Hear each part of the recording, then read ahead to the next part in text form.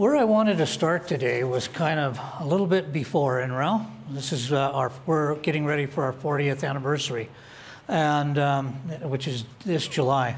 But I want to step back a little bit further and talk a little bit about the conservation movement that started in the United States in the late 1800s.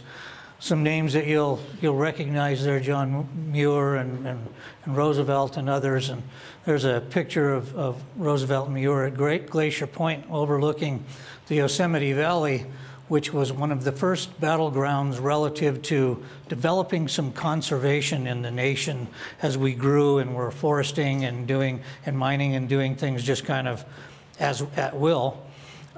We decided at this point that it was a good time to start the national park system and to have some conservation measures in the country.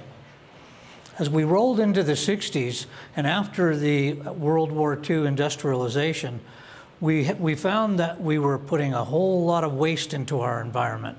Rivers were catching on fire. We were having a huge amount of oil spills, a lot of hazardous materials.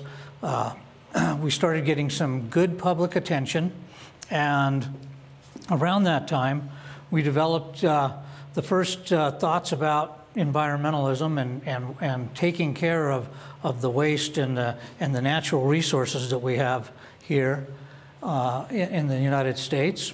And that brought along the first Earth Day on April 20th, 1970. The 60s brought a lot of interest, and Gaylord Nelson and Representative Pete McCloskey recruited Dennis Hayes to run the first Earth Day. He also ran the 20th Earth Day. And later on, he became the second director of CRES. CRES was the precursor of NREL.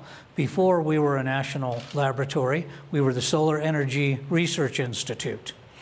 That came about by the Congress put out a Solar Energy Research Act.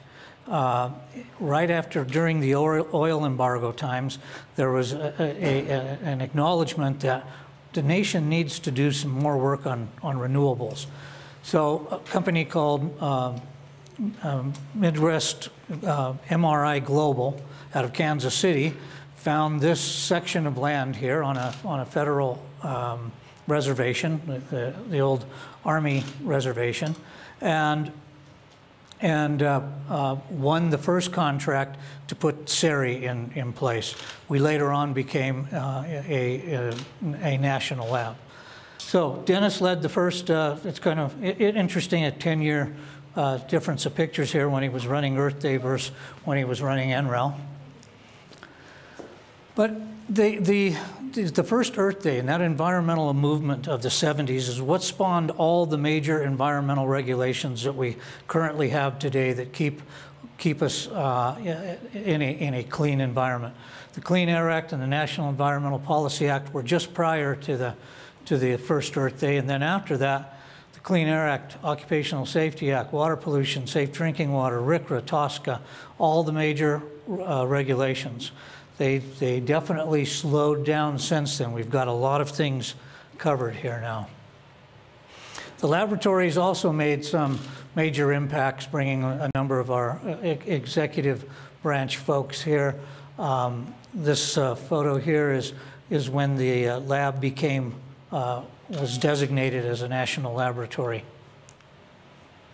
We celebrate Earth Day every year. In fact, we celebrate it for a week long.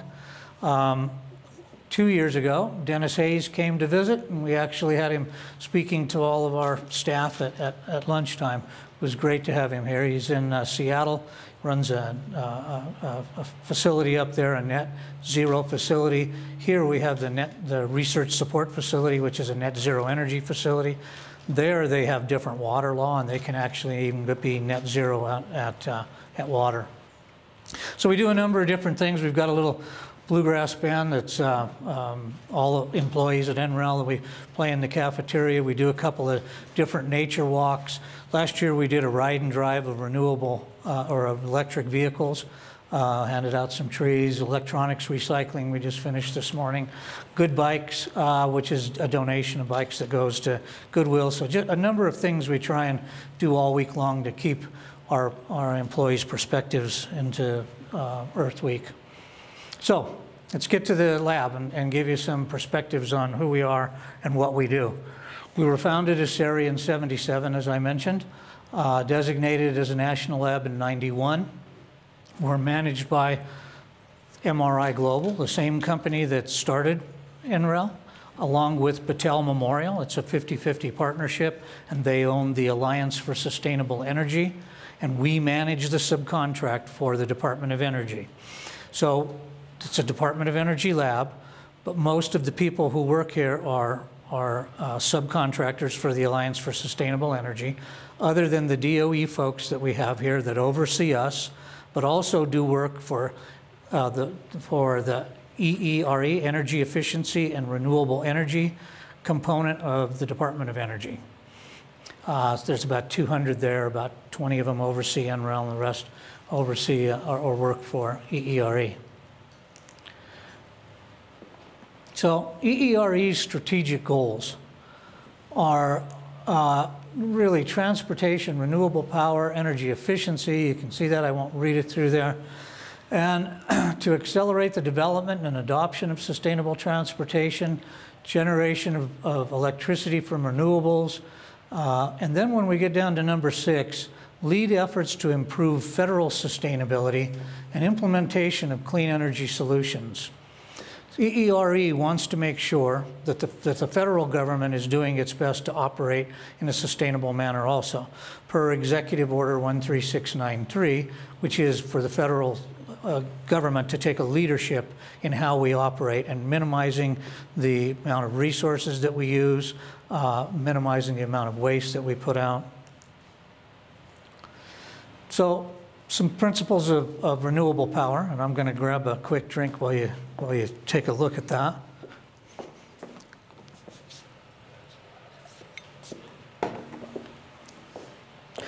So we want to drive down cost for renewables. That's always the key. It's always a financial decision when you decide what your power grid is going to look like. Regardless of how right you want to be and make the right decisions, economics still makes a big difference. Validate the risk reduction of using renewables so that people and companies are more apt to build and to buy. And reduce market barriers that are out there. A lot of those market barriers are around policy, around government policy. So we're a world-class facility. We're one of the most renowned laboratories for renewable energy and energy efficiency research. We've got about 1,700 employees. That's full-time employees. We probably have another 200 to 250 students that we bring in every summer, in addition to postdocs that are in doing work, and researchers that are coming in from other countries doing shared research. We model this campus. We've tried to build it and to operate it in the most sustainable fashion possible. And the CU Lead School does an impact study of the amount of funding, economic impact that comes from this lab. Just in the state of Colorado, that's about $700 million. And nationally, it's more like nearly $900 million. By the way, we operate on a budget of about $400 million is what a little less than that, that is our annual operating budget. By the way, so what we produce is IP, is intellectual property. So we're not manufacturing chips that are going to go out and be sold on the market, or wind turbines that are going to be sold. What we do is we do research on wind turbines and PV arrays and hydrogen and batteries and things of that nature. So our product is intellectual property. So a lot of what we do is put together patents and things like that that then people can buy, and that money goes back into the research mode. Oh, and I'll also say about 85% of our budget is out of the Department of Energy. The other 15% typically is from other government agencies, maybe the Department of Homeland Security or Commerce, or someone has some special projects that they want us to work on, or independent commercial companies. British Petroleum might want to do some work on biofuels, those kind of things. So that's what our budgets look like. So some of the impacts that we've made over the last few years, and these are 2014-15 numbers, but it just gives you kind of a perspective. So the cost of solar energy has fallen 96% over the last few years. I mean, we have driven down the cost of PV to the point where the soft costs of getting an interconnection agreement and doing the installation are actually the higher part of the project, not the cost of the panel itself.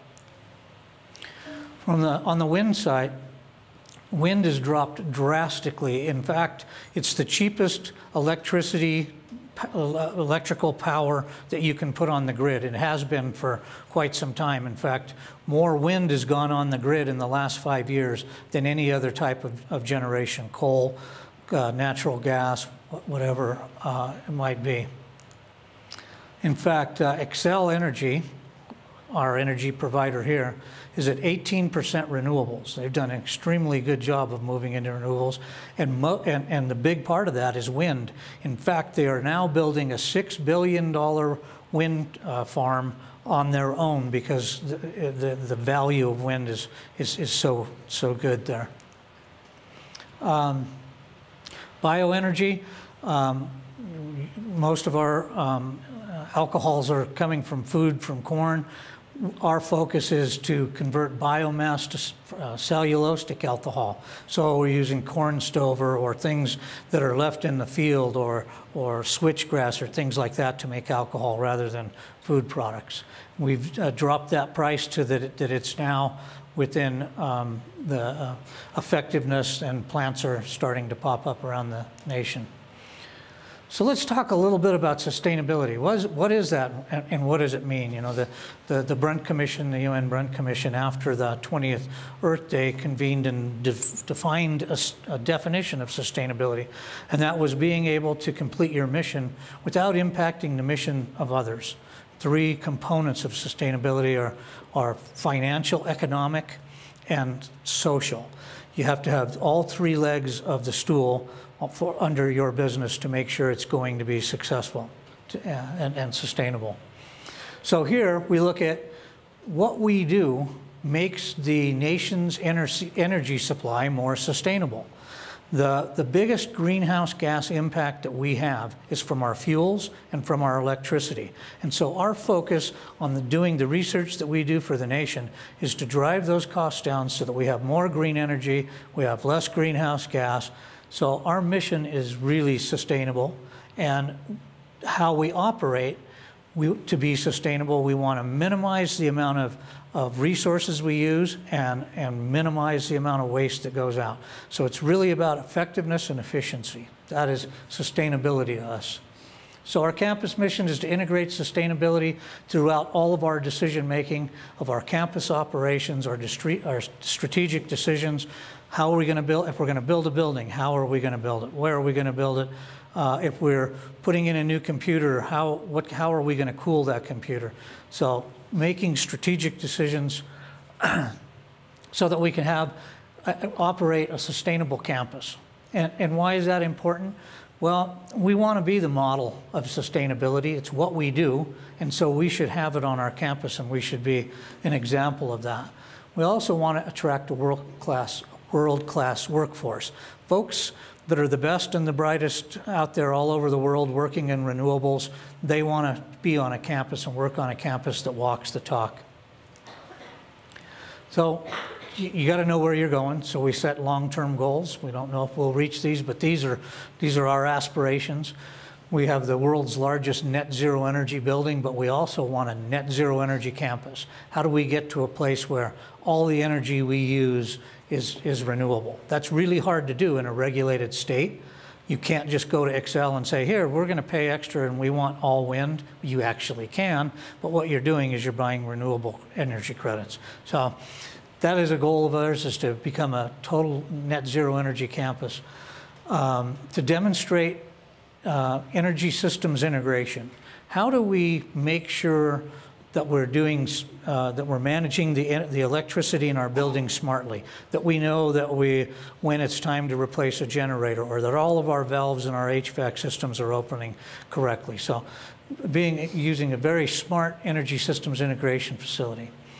We want to reduce our Scope 3 greenhouse gas. I'll talk a little bit about more about that in a minute, but Scope 3 is relative to employee commuting, travel, ancillary things like that, that we want to figure out how do we drive those down, and to educate the public. We've had a sustainability program for quite some time. Back in 2000, we established the first one, and to my knowledge, it's the oldest sustainability program in federal government. The federal government has a number of goals relative to sustainability metrics. In fact, there are 32 different goals. And all of those goals, they are things like lower your energy intensity, increase the amount of renewables that you have, lower the amount of petroleum that you're using. All of those goals are absolute goals. In other words, they are saying reduce the amount of petroleum you used from 2008 to now by 20%. And they don't care if we doubled the amount of people, that we doubled the amount of cars. They don't care how we do it, because the government, I mean, the environment doesn't care, does it? It doesn't care if we doubled our population. It cares, are we minimizing the amount of fuel that we burn? So this slide gives you a perspective of where we were in 2006 and how big our campus was versus now, with a new garage, the research support facility, the ESIF building, the Energy Systems Integration Facility, the parking garage, so, stormwater pond. So we've added a considerable amount of footprint, yet we are still doing extremely well on those sustainability goals, and I'll touch on those in just a second. We do that because we really try and implement the research that we're doing here on campus. And a number of the things that we're doing are actually paid research projects. For an example, the electric vehicle charging.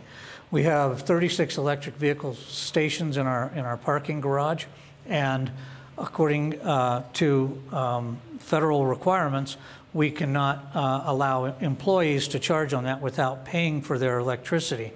But what we do here is we do a research project on their use of that electricity, allowing them not to have to pay that because they've signed an agreement that says, I'm going to partake in this research and not hold anybody liable and be able to do that. So, and we're talking about, so this is about 42 cents a day is on the high side is what the cost of electricity is. By the way, if you're looking at buying an electric vehicle and you're thinking, how much would I save over gas? So that's kind of a good number to think about 42 cents a day in electricity. We have this net zero office building, but just because you designed it and built it that way doesn't mean it's going to stay net zero. There's a data center in it. There are people coming and going. There are new equipment going in. So modeling that data and watching it and metering it on a daily basis is important to make sure that we're going to stay a net zero energy building. Retrofitting and commissioning a lot of our older buildings, making sure that we're bringing them up to speed and that we're making them as efficient as we can. Intelligent energy management is what I talked about earlier, monitoring the electricity use in all of your buildings and your HVAC systems and knowing, is everything operating properly and am I operating it as smart as I can? We've just entered into the Strategic Energy Management certification for ISO 50001. We're the first federal facility to do that. We just passed first phase 1 2 weeks ago of the audit. We've got another one that I think is in the next week or two, and then we'll be the first federal facility to have that certification, and we'll use it to help train other federal facilities on the benefits of ISO 50001 certification. We focus on bringing as many renewables as we can on site, and a lot of that is done through power purchase agreements, which I'll talk a little bit more about. The transportation of our employees and how they get to work. So how do we try and help people to carpool, to van pool, to more efficiently get to work? High efficient computing. Computing is one of the most energy intensive operations that you will have. The supercomputer that we installed on this campus has the capacity in the next 5 years to double the amount of electricity we use on this campus just from that computing system. So it's very important to manage your computing to be as efficient as possible, and I will get to that in a couple more slides. Climate resilience. We are seeing the climate change in our own neighborhoods, and so we did a resilience action plan to look at what was forecast for the regional area and what should we be thinking about in long-term planning to make sure that this campus is as resilient as possible. And then we do things like commercial demonstrations on site. For instance, a couple of the shuttles that we have that run the circulators on campus have a hydraulic hybrid system. So it's kind of like a hybrid electric vehicle where you're charging a battery and you're using that battery to run a couple of motors to assist your electrical or your gas motor. This vehicle, basically, when you hit the brake, it takes that energy and puts hydraulic fluid into 6 different tanks and stores that at a higher pressure. When you start the vehicle off, you hit the gas, it uses that pressure to turn the drive shaft and get the immediate push. So what we've found with this, and this is a company out of Loveland that we did an agreement with to put them on our shuttles. Our subcontractor was agreeable to do that. And what we found in the last year using those is a 30% increase in fuel efficiency, and the brakes nearly never wear out. So this is a lot of stuff that I'm giving you, and so a lot of good knowledge and information about how to operate sustainably. Well, you can't do that in a vacuum. You really need to be able to express that and put it out so that there's a record of what you're doing and talk about your strategies moving forward and your goals. So we do that in 2 documents. We do that in a site sustainability plan that is required by the Department of Energy. All of these sustainability goals that I'm telling you about need to be fed to the Department of Energy. They put it into a strategic sustainability performance plan and send it up to CEQ and the Office of Management and Budget to look at how the federal government is meeting sustainability goals. We also do an annual sustainability report, and this is an older one, that is talks a little bit more about the achievements that this lab has had in the last year, some of the strategies we have moving forward. So you can find both of these documents on nrel.gov. Go to sustainability. You'll find some videos there and access to both of these documents. They get into all of the 38 sustainability goals, but I'm going to touch on just a few of them for you. So greenhouse gas reduction.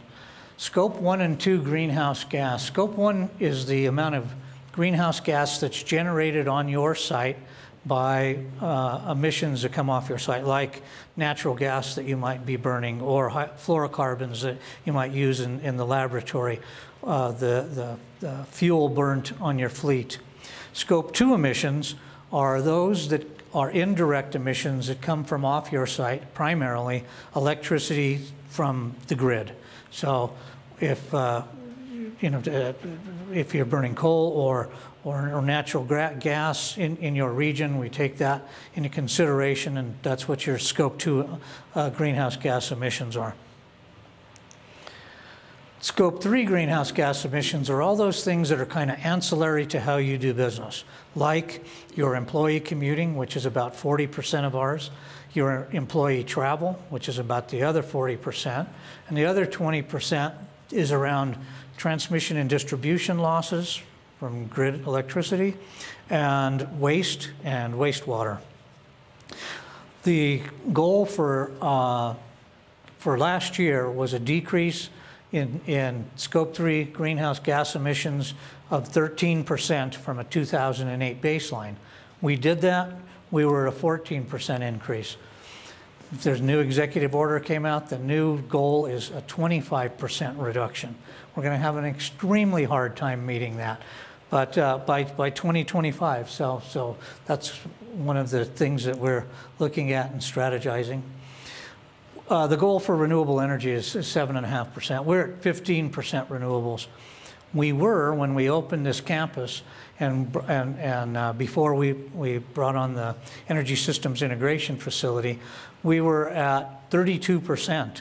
But adding that building along with the supercomputer has added that much energy intensity, and right now we're about 15% of our electricity comes from renewables that are on site.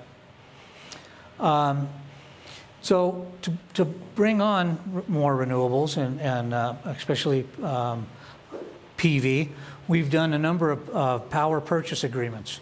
Power purchase agreement is where you make an agreement with a company to come out and they install a PV system that they own, and you buy the electricity from that PV system, and the renewable energy credits can be sold separately to the state of Colorado to meet the state's renewable portfolio standard.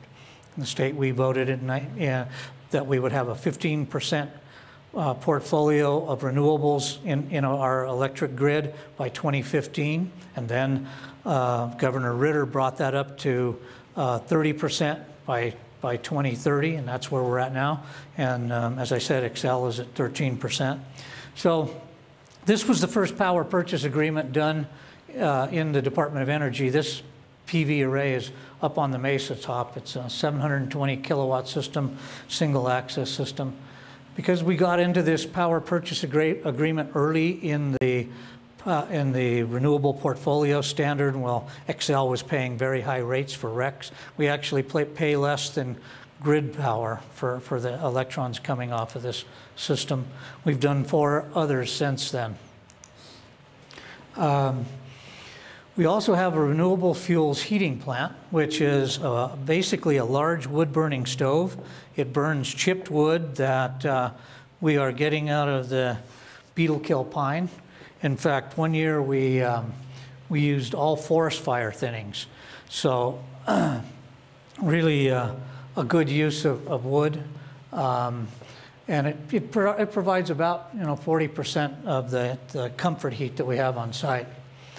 Sustainable buildings, we've talked a little bit about the research support facility. When we built this building, we increased our energy intensity by 54%. Let me back up. We more than doubled the size of our square footage on campus. But we only increased the energy intensity by 16%. So that is, extremely good energy efficient building. And that doesn't even count the renewables on it. In the last 10 years, we've built 7 buildings, all LEED certified buildings. The first was the first LEED platinum building in federal government, the Science and Technology Facility. We also built the RSF. This is actually 2 buildings. The first part of the project was RSF-1, these 2 wings, and then with ERA funding, when that came available, we were shovel ready for for the third wing. The last building was our Energy Systems Integration Facility. This facility is very interesting in that it's the only one in the United States that focuses on the efficiency of the grid and how do we make our 100-year-old grid smarter, update it, make it more energy efficient. We lose about 30% of the energy that's generated at a power plant before it actually turns to your light bulb. How do we manage that? And how do we run appliances smarter where they come on when the electricity demand is lower in the morning and the evening? So, you know, that's what they're doing in that building there. This is our biofuels facility. It was an extension, LEED Gold, the LEED Platinum cafeteria, and with our south entrance road, that small south entrance building is also, in addition to LEED Platinum, it's also a net zero energy building. We also built this big garage right in the middle of the campus to service the whole campus. If it were occupied, it would be a LEED Platinum building also. And I'll talk a little bit more about some of those facts here. So one of the things when we built this, and when we built all of our buildings, we do an architectural charrette, a national charrette. We bring in experts from all over to say, we're going to build this. How do we build the best, most sustainable, energy efficient building that we can? We take those ideas and we incorporate them into our design. So the garage came in. A couple of design features that I'll point out is it's not a precast structure, it's a cast in place structure. We did that because it lasts longer, it's a better life cycle decision, and it also is nice and flat so you get good air movement through it and good light through it so that you don't have to overlight it or to ventilate it. The ramps that take you up into the higher levels are in the middle of the garage so that you get a good day lighting into the garage during the day, so less lighting needs. It has LED lighting throughout the garage that's motion detected. So you might be, if you're one of the neighbors and you see that garage around Christmas time when we're still working here and it's dark, you see lights coming on and off because people are walking or driving through the building. Solar powered through the majority of the building and the south entrance of the building. We've got it's 90% of the 90% more efficient than the ASHRAE standard for parking structures. And then we have some incentive parking for van pools and car pools for low emitting vehicles. As I mentioned, 36 electric vehicle charging stations and a recycling drop-off loop. When we built this garage, there's some places with some glass in it here in the stairwells and other places, and we looked at wanting to minimize the amount of bird kills. So you always end up, when you have very large glass areas, the birds will end up hitting them. You probably don't see them because they disappear pretty quickly because the critters grab them. But one day I was walking past one of these structures before we had put this on. In fact, one of our biologists called me out to look at it. And you could see the imprint of a hawk as he had flown right into the side of it and left like dust imprint on the side of that glass. He was probably chasing a mouse underneath it, and after he hit the ground, probably a coyote or somebody picked him up pretty quickly. So one of the things we do is we put bird-safe glass on all of our major glass areas. This is the Science and Technology facility that I mentioned. We did a recommissioning of this building and found an $18,000 a year savings after only when the building was only 10 years old. We were able to find that many savings by some of the new intelligent energy products that we've developed and that are out there. Talking about data centers a little, the data center that's in the research support facility has a PUE, which is the power utilization equivalent. That is the amount of energy it takes to cool the computer versus to run the computer. That always takes a lot more. In fact, the data center that we had across the street when we were at Denver West had a PUE of 2.5, took 2.5 times the amount of energy to cool the computer as it did to operate it. The one that's in there now takes 1.9. And the supercomputer in the ESIF is at a world record level of 1.06. It's one of the most energy efficient computers in the world. It's water cooled, by the way. So as I mentioned, to run smart energy, we look and monitor all of the energy systems that we have on campus. Where are we using power? Where's our renewables going, and our buildings? And we do this when it's a system that we are building that helps us look at all of the energy use in different buildings and manage that in a smart manner. We've also developed a program where if we have an energy savings project that's going to save us over $10,000 a year, we can take that savings for as long as that project goes and put it into new energy efficiency projects. That's always a problem when you're looking at big campuses, is you might find energy efficiency, but the cost savings just goes into budget versus being able to use that money for new cost savings projects. When we rebuild all the buildings that we have, all these new buildings on our campus, we covered a lot of ground that was permeable prior to that. So we wanted to make sure we were being good neighbors and managing our stormwater correctly. So we managed our landscaping with sustainable design, with very low water use, native type plants. And we built a stormwater detention pond that has 3 different drainages. The center drainage rolls into this side. The east side of the campus off this side rolls into here, and the west side of the campus rolls into there. It's built for basically a 100-year storm event. But these 3 little forebays that you see here are a very interesting design in that they have little concrete floors in them with holes in it that we planted wetland species in. So when the water comes in, rolls into here first, and it just tains for a while, and all of the heavy solids will roll out, and then it'll work its way down through the rest of the pond and evaporate or roll out. And then we can bring a skid steer in here and clean these ponds out so that they don't overfill and our wetland species don't deteriorate. So the quality of the water that leaves this site is 1,000 times cleaner than it was in the past from stormwater standpoint. When we had our big storm in 2013, that pond filled up 3 times and then slowly discharged across the soccer fields there, so that we really minimize that big surge flow that goes into Lena Gulch. If you go down to the Denver West building area and during heavy rains, you'll see a lot of flooding. Well, we've really minimized that in the design of the stormwater pond. We pay a lot of attention to water, trying to minimize the amount of use, especially with the supercomputer that is water cooled. And our waste, we try and drastically minimize the amount of waste that goes into our landfills. So we compost all of the paper products and food products. We recycle to the maximum amount as we can. We currently divert 84% of the waste that would normally go into a landfill from the campus.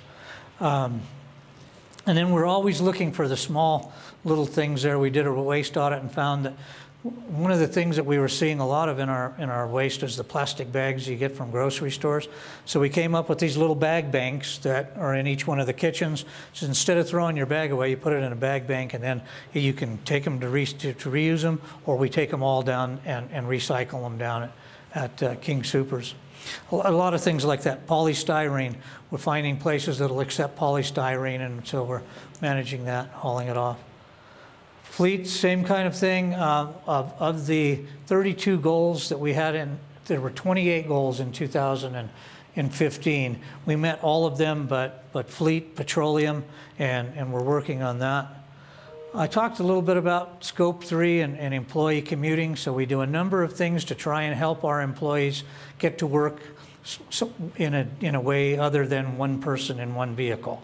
We have carpooling, we have van pool vouchers. About 10% of our staff bicycle on a given day. So, almost 200 people or so. So we have some bike lockers and covered parking places for bicycles.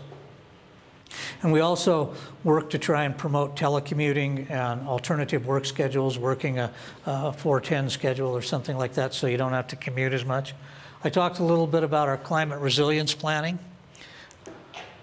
So that's kind of the big picture of NREL. There's a great deal of information to be found on our website. The sustainability website is where you'll find our annual reports and site sustainability plans. And if you go just to nrel.gov and you look at history, right now you'll see a very nice article about the 40 years that we've been around and some of our achievements, and it'll walk you down through a number of achievements, whether it's on batteries or hydrogen or solar or biofuels. So that's kind of NREL in a fairly good size overview. I'm sure you have a lot of questions about some of the research that we do and other things, so I'll open it up to questions now.